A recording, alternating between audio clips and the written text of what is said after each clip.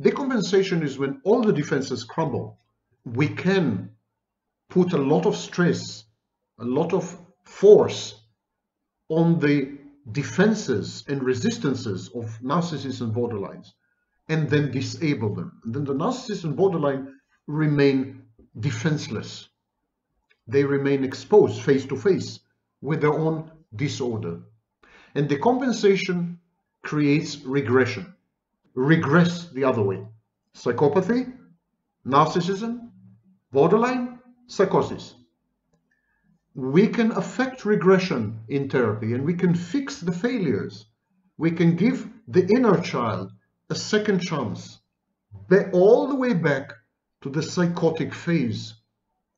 And then, using transference, we can encourage the inner child to try again. This time, as therapists, we provide a safe base, a holding, containing environment.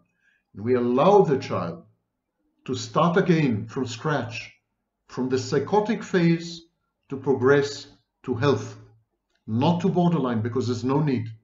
We are not challenging the child, the inner child. We are not merging with the inner child or fusing with it. We just create the environment where the patient feels safe to regress, and then we hold the patient's hand as parental figures, and we encourage the patient to try again to become healthy by separating from us and becoming an individual. By separating from us and becoming an individual.